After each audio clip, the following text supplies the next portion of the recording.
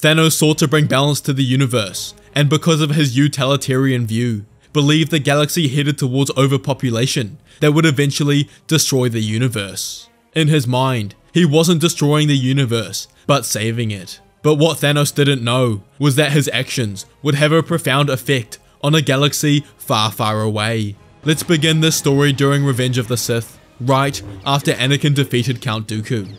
They successfully have another happy landing, where Obi-Wan and Anakin land half of Grievous's ship on Coruscant. They had successfully saved Chancellor Palpatine from the Separatists, but unbeknownst to them, this was part of Palpatine's plan. They meet with Master Windu and other senators, where Palpatine praises the Jedi's help once again. Anakin walks with the politicians, but he breaks off after he senses his wife Padme standing nearby and hugs her deeply as he hasn't seen her in weeks. They embrace, and Padme shares the good news that she's pregnant and they're going to have a child. Anakin's smile fills up his face. A child, something he always wanted, and he's having one with the love of his life. He could not be happier, and everything in his life is falling into place. He embraces her again, deeper this time, but feels Padme's back go soft. She mutters Anakin's name under her breath as she steps back, and Anakin can't believe what he's witnessing. Padme's body slowly disappearing as she turns into dust. He goes to catch her, but his hands simply fall through, and she becomes nothing more than a pile of particles. Anakin puts his hands over his head as he's struck with panic. How did this happen? Who did this? How can he get her back? But a scream from behind breaks this train of thought as he rushes over to where the politicians were to find them in disarray.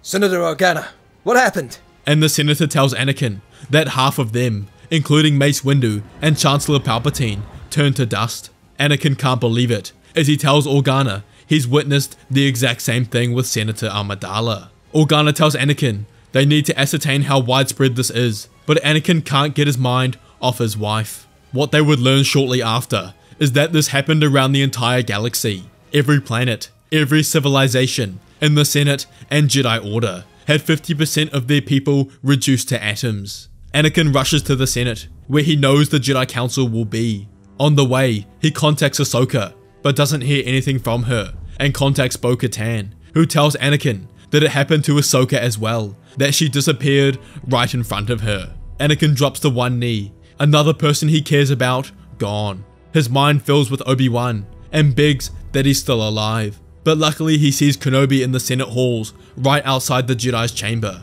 He embraces his master in a hug. Obi-Wan, it's good to see you, but Ahsoka, Padme, they're gone. Obi-Wan notices how distressed Anakin is, and his mention of Padme concludes it in his mind. Deep down he's always known of their relationship, but kept it hidden for his sake, but understands the distress he feels because of her disappearance. Please calm down, Anakin. The Senate is sorting through this.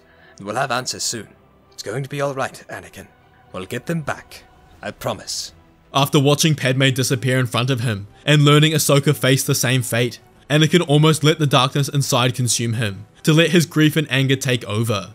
Padme had just told Anakin about her pregnancy, giving Anakin the hope of having the family he's always dreamed of with the love of his life, but now she's gone. But Obi-Wan calmed him, and gave him hope that kept him in the light. They listen to the Senate, as Mas Amida explains how 50% of the galaxy's inhabitants have disappeared, and they don't know why, or whether they will return. But for now, they must maintain order, and not let the Republic be consumed by chaos. The Jedi Council leave Mas Amida with the Senate, and convene in the council chambers. Obi-Wan brings Anakin along, and the only masters they saw present were Yoda, Obi-Wan, Kit Fisto, Plo Koon, Ki-Adi-Mundi, and Shakti, and he knew what happened to the rest.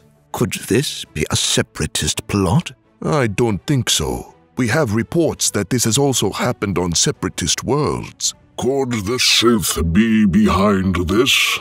Behind this, I think not. No longer feel the dark side's strength do I. Wonder whether the Sith Lord disappeared. I do. Silence encompasses the room as they think on this. And of course they were right. Yoda proclaims that they must get to the bottom of this. That the galaxy has never faced a tragedy like this in history. They do a joint meditation, where Yoda guides them through, all of them focusing their energy on recent events. They call on the Force to give them answers, and it obliges. It shows them images of a huge battle across a foresty terrain, but switches to images of a large purple alien with a golden gauntlet, holding 5 stones, all of which they can sense the power emanating from. The being snaps his fingers, and the image ends, as the masters are thrust back into the council chambers. What was that?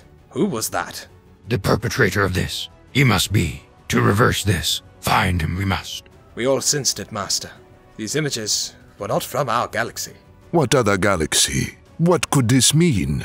Alone, in the universe, we are not. And they were right. This was all happening on Earth, in a galaxy far, far away. Tell the Senate this. We must. And they do just this. They give their report to the Senate and the rest of the Jedi Order that this was caused by a conflict in a different galaxy that has nothing to do with their own. The Senate questions the Jedi if it's possible to reverse this, who say they'll try to, and begin putting a plan in place. But Anakin's resolve is strong. He will not stop until he brings Padme back. The war with the Separatists was not over, but with Palpatine and Grievous's disappearance, the Republic would no doubt take the advantage. But the Separatist Council, spearheaded by Sand Hill, quickly gets in contact with the Republic to call for a ceasefire until they can make sense of the situation, which was accepted. But more was happening on the side of the Separatists. The Geonosians heard of the report from the Jedi that this happened in a galaxy far, far away, and knew if the Jedi were to get there, they would need their help.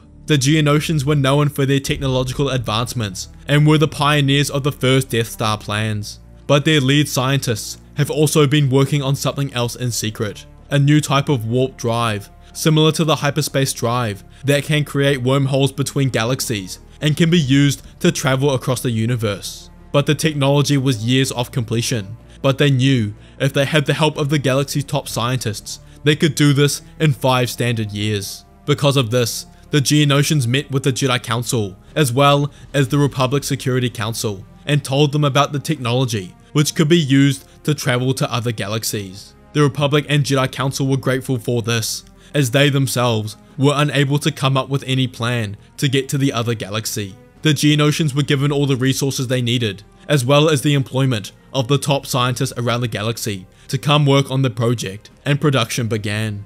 In the meantime, Obi-Wan and Anakin spent a lot of time together, and Anakin opened up about his marriage to Padme, her pregnancy, but only after Kenobi asked Skywalker about this. Obi-Wan continued to fill Anakin with hope that they would bring her back, but he would have to be patient and not let his negative emotions get the better of him. Anakin knew this was the case, that his emotions would not help, and did his best to stay positive. Him and Obi-Wan continued to train, and therefore Anakin's power in the Force continued to increase. He worked day in day out to help the Geonosians complete the technology. However, the Geonosians and scientists would reach a standstill. They spent 3 years developing the infrastructure for the warp drive, and had finally completed this, but no material they found in the galaxy had the power to fuel it, and without this, there was no hope of getting to the other galaxy. They pondered over this for almost a year, until Plo Koon rushes into the council chambers and tells them the solution has been under their noses the entire time. That there are already inhabitants in the galaxy that can travel between galaxies, the Purgles. The Purgles were a semi-sentient species of massive whales that lived in deep space, traveling from star system to star system, and often their groups traveled between galaxies. The council thinks on this, and decides it's worth a shot. They begin an expedition to the Purgle colony, and are able to successfully study them and their movements. One bright scientist decides to extract some blood from the Purgles, and they analyze it, to realize it's a viable fuel to power the warp drive to use to get to the other galaxy. They finally have it, the key they've been looking for. The scientists began their final preparations, and after 5 long years, the intergalactic hyperspace warp drive was completed. During this time, the Clone War was disbanded, and both sides came to agreeable peace treaties. This was because Palpatine and Dooku were no longer behind the Clone War. The Jedi Order assisted in the restoration of the galaxy after the conflict, even with their numbers 50% of what they previously were. But during these 5 years, Anakin's power in the Force grew immensely, and Obi-Wan saw it firsthand. He had exceeded him years ago, and wondered whether he was the strongest Jedi in the Order at this point. His base Force strength was superior to any other Jedi, as well as his skills with a lightsaber. He was appointed a seat on the council, and the day came where they discussed the mission to the other galaxy. Finally the day upon us. It is. Our journey to the other galaxy. But who will go? I volunteer. Me too. Very well. Join you two I will. Bring your clone commanders, for support you must. And together, Anakin, Obi-Wan, Yoda, Rex, and Cody board their Jedi cruiser as they dock the warp drive ring and set course for the Milky Way galaxy, and their journey begins. They come out of hyperspace, right outside Earth's moon. As they travel towards the planet, they enter the atmosphere and are stopped by War Machine. They connected their communication systems with him and relayed a message that they come in peace and are non-aggressive. War Machine cleared their landing and brought them down to the surface outside the Avengers headquarters. This is happening right after the Avengers successfully figure out how to travel back in time, as Hawkeye completed the first trial successfully. The Jedi exit the ship and are greeted by Iron Man, Thor, Captain America, Black Widow, and the Hulk. Tell them they've come from a galaxy far, far away and are here to bring back those lost in the dusting 5 years ago. Captain America questions their intentions and wonders whether they've come to sabotage them, or if they even have the strength to help. Blah, puny aliens! Hulk goes to punch Anakin to test him, who stops his fist mid-air with the Force and sends him back across the field into the wall with the Force. The Avengers look at each other in surprise. The Avengers accept their help, the more the merrier, and they all head inside. The Avengers ask them what galaxy they're from, but Obi-Wan simply replies, telling them they don't know, as they didn't even know there were other galaxies until recently. They get inside, meet the rest of the team, Ant-Man, Rocket, Hawkeye, Nebula, and discuss their plan with them. They educate them on the Infinity Stones and Thanos, how Thanos obtained all 6 stones and used them to reduce the universe's population by 50%, but tells the Jedi their plan, that they're going to travel back in time, steal the stones, return to the future, bring everyone back, and then return the stones to where they came from, to maintain the integrity of the timeline. They tell the Jedi that it's good they arrived, as they could use more help. They discuss what periods in history where they'll find the stones, that they only have enough pin particles for one round trip. First they figure out the locations of the stones. The Time Stone, Mind Stone, and Space Stone can all be found in New York in 2012. The Reality Stone can be found on Asgard. The Power Stone can be found on Morag, and the Soul Stone on Vormir in 2016. They divide up where each of them will go, and determine that Anakin and Rex will go for the Soul Stone. Nebula, Black Widow, Obi-Wan, and Cody will go for the Power Stone. Thor and Rocket will go for the Reality Stone, and the rest will go to New York in the year 2012 for the last 3. Together they gather on the Time Machine, as Captain America gives them a pep talk, detailing the importance of their role here, that together they can bring back trillions of lives, that this is the fight of their lives, but that they'll win, whatever it takes. Anakin's resolve has never been stronger, that he's ready to see Padme again. Hulk sets up the coordinates as the machine activates, and they're all sent into the quantum realm as they travel into the past. The Avengers alongside Yoda arrive in New York 2012 during Loki's siege of the city. The battle is at its peak, and they must do their best to stay hidden. Yoda and the Hulk go off separately to find the Time Stone, whereas the rest have their plan to find the other 2. Yoda and Hulk reach the Sanctum Sanctorium, the home of Doctor Strange, where they're greeted by the Ancient One. Hulk asks her for the location of Doctor Strange, but she tells the Hulk that he's 5 years too early, that Stephen Strange is not a sorcerer yet, and asks them both why they've come, and the Hulk points at the Time Stone around her neck. Yoda stands next to Hulk and realizes this isn't going to be easy. The Ancient One tells Hulk that he can't have it, but he goes to take it by force as she strikes him in the chest and separates his consciousness from his body, so he can no longer have contact with the physical world. She then turns to Yoda and tells him she can feel that he's wiser than the Hulk and is more willing to have a discussion than to use brute force. Right, you are wizard, but come for the same thing have I. But she tells Yoda that if she gives him the Time Stone to save his reality, it will only doom her own. Not how the Force works, wizard. Leans towards balance, the Force does, and doom her reality it will not. But she explains to Yoda how removing the Time Stone will create a branched reality and doom her new reality, and asks whether his Force can prevent that. Prevent it. It does not have to. Restore the timeline we will. Place the stones back in the exact location in which we take them we will. And save the galaxy. Help us you will have. But the Ancient One tells Yoda that in order to do this, he must survive his travels. Survived for 800 years. A little longer. Think I can. But she remains stubborn and tells Yoda that she cannot give him the stone, until Hulk speaks up, asking why Doctor Strange gave it to Thanos then. This catches the Sorcerer Supreme off guard, and questions why Doctor Strange would do this. But then she realizes that Strange must have given up the stone for a reason, and therefore she hands Yoda the Time Stone, and knows Doctor Strange must have given Thanos the Time Stone as part of a greater plan. Next we go to Morag, where Obi-Wan, Cody, Nebula, and Black Widow wait for Quill to arrive so he can lead them to the Power Stone. They see him dancing, knock him out, and head towards the Power Stone. However, what they didn't expect is that Nebula's technological brain would be a problem for them, as the Nebula from the future instantly connected with the Nebula from the past. The Nebula that was still working alongside Thanos, her father. Thanos had ordered Nebula and Gamora to go find the Power Stone, but as he does this, the Nebula of the past falls to the ground and projects a hologram of Black Widow, Obi-Wan and Cody looking for the Power Stone. They investigate this further and pierce into the past Nebula's mind, which is connected to the future Nebula. They look through her memory file and find memories that aren't hers, that there's another consciousness sharing her network, the Nebula of the future. Basically, the Nebula of the past, who's still on Thanos' side, is connected to the Nebula of the future through their specific technological network, and because of this, Thanos and his crew are able to see her memories of the future. Thanos using all the stones to carry out his plan, but also his death at Thor's hands.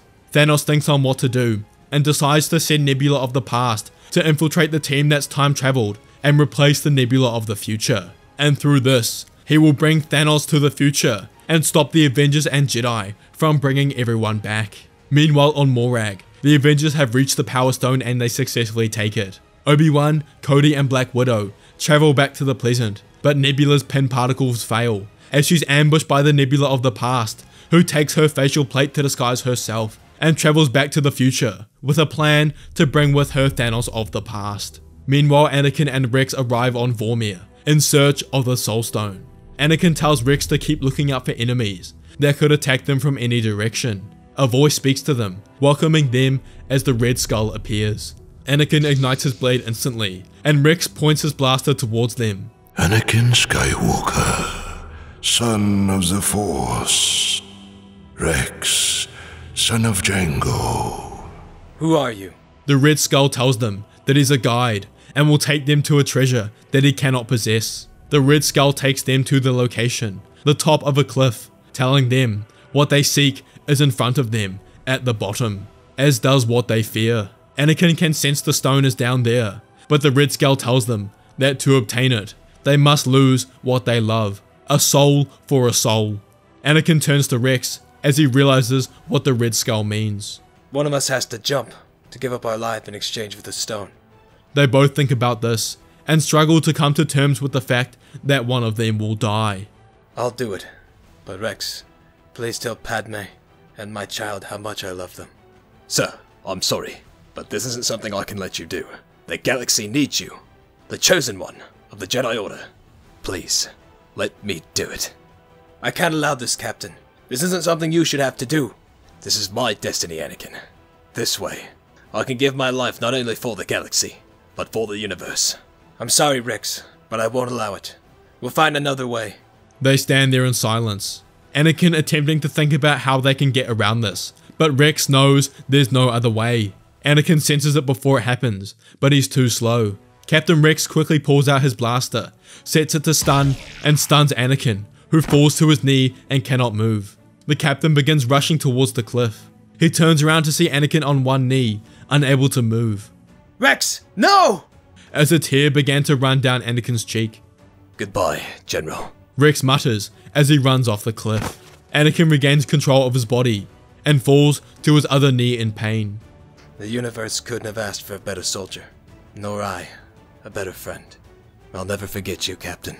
Anakin closes his eyes as he opens his hand and looks down upon the Soul Stone, present in his palm. Meanwhile, Captain America, Iron Man, Thor and the rest were successful in retrieving the other stones, and they all travel back to the present. They stand there, victorious, holding all 6 stones. However, little did they know, the Nebula with them was a traitor and on Thanos' side. However, Anakin looks over to Obi-Wan and Cody, who both notice Rex isn't present. Sir, where's Rex? He's gone, Cody. As Anakin puts his head down in sadness, as they mourn the captain of the 501st. They all congregate in the lab, as Iron Man and Hulk put the Infinity Stones onto an Iron Man gauntlet, and they finally have all they need. They stand around, as Thor volunteers to be the one to snap his fingers and bring everyone back. However, he's stopped by Tony and Steve, who tell the God of Thunder that he's out of shape. Hulk volunteers, saying he's perfect for the job, that the gauntlet emits gamma radiation, the same radiation that created him, and that he was meant for this. He puts on the gauntlet and struggles to overcome the power it holds. He holds it high in the air and snaps his fingers, and everyone's vision goes white momentarily. They all look around, asking if it worked. It worked. I can feel it. She's back. Anakin's heart feels warm as he can feel Padme's presence once again in the universe, as well as everyone else who was snapped away by Thanos 5 years ago. They were all back, and the Avengers and Jedi were successful. However, right after Hulk snapped his fingers, the Nebula of the past, who infiltrated the Avengers, activated the time travel machine and pulls Thanos and his entire army to the future. Thanos' ship, the Sanctuary, fires down upon them and completely destroys the Avengers headquarters, reducing it to rubble.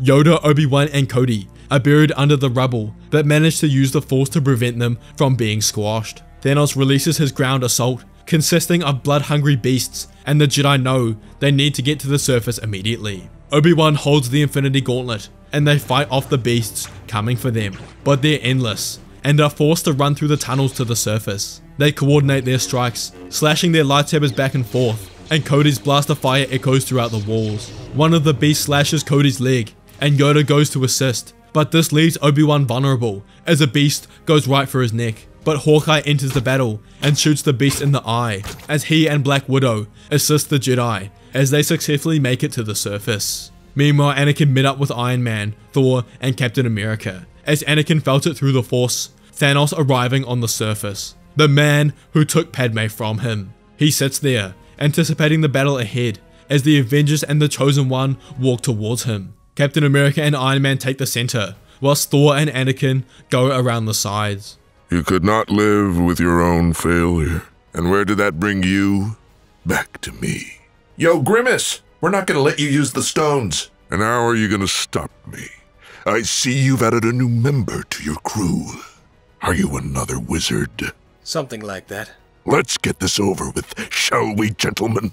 The battle commences, as one by one, Thor, Iron Man, Anakin, Captain America attack Thanos, attempting to hit him with their strongest strikes. Anakin's motivation is high in this battle, as he knows if he wins, he can get back to Padme. However, Thanos' defense was strong, and they were struggling to crack it. Thanos grabs hold of Iron Man's fists, almost ripping him in half, as he uses him to block Mjolnir, which renders Iron Man temporarily incapacitated. Anakin and Captain America attack next at the same time, but Thanos successfully uses his double-bladed weapon to land the perfect combination, catching Anakin off balance and sending him flying back, whilst Thanos uses the torque from this strike to punch Captain America away. Thor charges Thanos as he swings his axe imbued with lightning. He disarms the Titan, who tactfully rips the axe out of Thor's hand as they exchange blows one by one. But Thanos grips Thor by the throat and flips him over. He grabs Thor's own axe and presses down on his chest plate, going for the kill. But before he can do this, Thanos is hit directly with Mjolnir, setting him off balance as Captain America grips the hammer of Thor and deems himself worthy. Thanos knocks Thor unconscious and engages Captain America and Anakin, who joins the fray. They double team Thanos, who uses his boot to disarm Anakin's lightsaber from his hand, but Skywalker had the perfect opening and uses the Force to take Mjolnir from Captain America and directly hits Thanos in the back and sends him flying across the battlefield. Anakin Skywalker, the Chosen One, was also worthy. Thanos decided his time alone is over and begins the ground assault as his entire army joins the battle. Anakin, Captain America, Thor and Iron Man stand there hopeless until they look around to see the wizards open portals, and now enters everyone who was snapped away 5 years ago. Black Panther, Doctor Strange, Spider-Man, Scarlet Witch, the Wakandas, but they were brought back momentarily ago by Hulk, and the final battle commences. Yoda, Obi-Wan and Cody join the fight with the gauntlet, and attempt to get it to Iron Man and Thor. Meanwhile, Ant-Man finds his truck in the wreckage and attempts to power up the quantum tunnel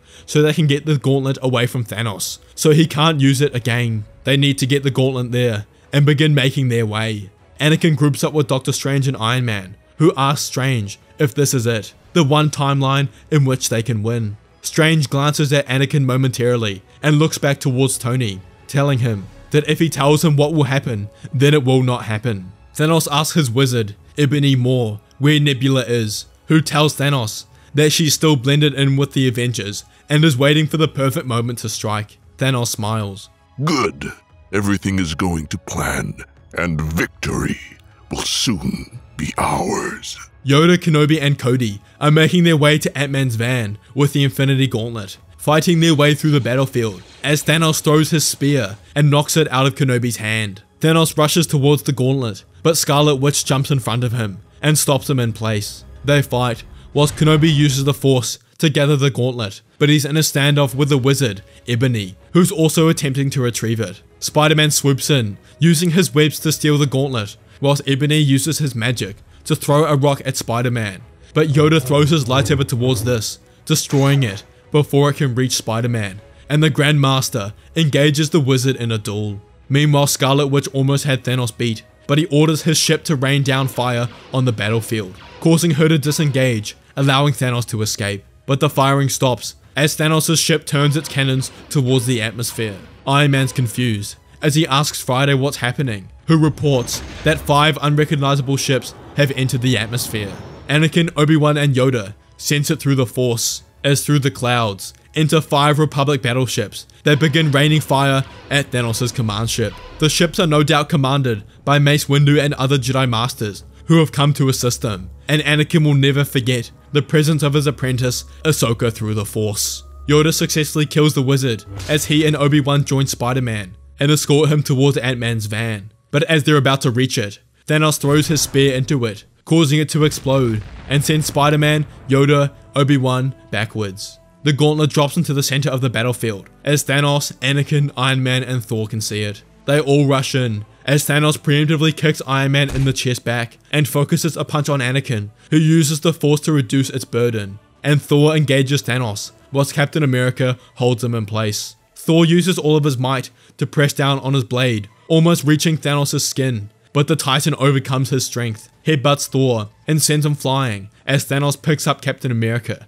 and throws him over his shoulder. But as he does this, Captain America grabs the gauntlet out of Thanos' grasp and looks to his side to see Nebula in the open and throws it towards her, thinking this is the Nebula of the future. But he was mistaken, and this was the Nebula of the past, still on Thanos' side.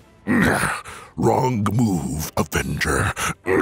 Thanos smirks as he and Nebula walk towards each other, about to hand over the gauntlet to Thanos. But Anakin sensed it through the Force that this Nebula was a fake, and pulled her towards him with the Force, quickly ignited his blade, and decapitated her on the spot. Anakin grabs the Infinity Gauntlet and goes to put it on, but Thanos was too fast and punches him away. However, Anakin's grip on the glove remained firm, and although he was forced to let go, he pulled all 6 of the Infinity Stones off, and they fell onto the ground. Thanos acted instantly and starts putting them back on, the Mind Stone, then Space Stone. But before he can do any more, Anakin hits the stones with a burst of Force energy, which disperses them away from Thanos. But Anakin grabs onto the Power Stone with the Force and opens up his lightsaber and replaces his Kyber crystal with the Power Stone, and it now burns a deep magenta. Anakin struggles to contain the power in his palm as the godly might of the Power Stone rushes through his veins, but he stabilizes it as he feels his power rise considerably. He looks over at Thanos, a slight hint of fear on his face as he looks upon the Chosen One. Anakin rushes Thanos, and they engage in the climactic duel. The power of Anakin's lightsaber was like nothing he had experienced before, as Thanos could not successfully block any of Anakin's strikes. Thanos used the Mind Stone to try and deceive Anakin, altering his surroundings to confuse him. But the Force was Skywalker's ally, and he could not be deceived, sensing through the deceptions. The duel was intense, as Anakin pushed Thanos back with the Force, but the Titan looked at his feet to see the Time Stone and goes to reach for it. If he gains a 3rd Infinity Stone, his victory will be assured, and he will no doubt overpower Skywalker. but he looks up to see Anakin on top of him and swinging down with the Power Stone powered lightsaber. Thanos goes to block, but Anakin was too fast and cuts off Thanos' arm and spins around, using the Force to thrust his lightsaber deep into Thanos' chest cavity, destroying his heart and lungs. The Titan is forced to his knees as Anakin watches as he uses all of his energy to breathe, but no air enters Thanos' lungs. He takes his last breath and the Titan falls to the ground, dead and defeated. He collapses from fatigue, but is helped up by his brother Obi-Wan. With Thanos' death, the battle was won, as the Jedi in the sky and the ground forces were enough to clean up the remainder of Thanos' army. The Jedi come down, including Ahsoka, to congratulate Anakin, Obi-Wan, and Yoda on their victory, as Anakin embraces Ahsoka after 5 long years apart and whispers in his ear that Padme has returned. Anakin is overjoyed with their victory and wants to head back immediately, but they have some unfinished business to do. The next day, they go to put the stones back where they came from. Hulk, Captain America, Iron Man, Doctor Strange, as well as Obi-Wan, Yoda, and Anakin stand there ready to send Captain America off on his journey. But before they do this, Obi-Wan asks Doctor Strange if they can briefly use the Time Stone to help them, as he explains that their galaxy is under the threat of a Sith Lord called Darth Sidious, and wonder whether they could use the stone to help figure out his identity. Strange says it's the least they can do for their help, and he activates the Time Stones, searching through as many timelines as possible to find the answers the Jedi seek, and he provides them with this, showing them images of the Sith Lord's true identity as Sheev Palpatine, and to find proof of his identity, he shows them his secret base in the industrial region of Coruscant. The 3 Jedi stand there in shock, but Yoda thanks him for doing this. He gives the Time Stone to Captain America, who sets off on his journey. The Jedi get ready to board their ship, and the Avengers give them their farewells. Iron Man, Thor, Hawkeye, Black Widow, and many more thank them for their service and welcome them back anytime. They re-enter the Star Wars galaxy to find everyone that disappeared 5 years ago has returned. They arrive on Coruscant, and Anakin wants to see Padme desperately, but they go to the Senate building immediately to Palpatine, already talking with the Republic Security Council, but the Jedi proclaim that he's under arrest for treason against the Republic. They engage in a fight, Palpatine against the entire council, a fight in which Palpatine had no chance. Palpatine against the entire Jedi Council. He was arrested and will go to trial for his crimes against the Republic. After this, Anakin goes to see his wife Padme, who was at their home, and hugs her tighter than he ever has before. His heart is overcome with joy and love, as he can sense the twin children, still alive in her, and finally, he once again has everything he's ever dreamed of.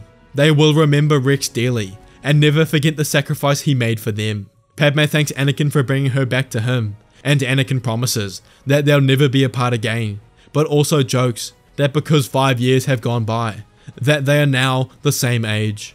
In the weeks following, the Jedi begin to repair and facilitate the trillions of people who have returned to the galaxy, but the Jedi Order would help in this, maintaining peace around the galaxy. Anakin invites Ahsoka and Obi-Wan around to their house often to make up for all the lost time together, and eventually the day would come where Padme successfully gave birth to Luke and Leia, and he finally begins his happy ever after.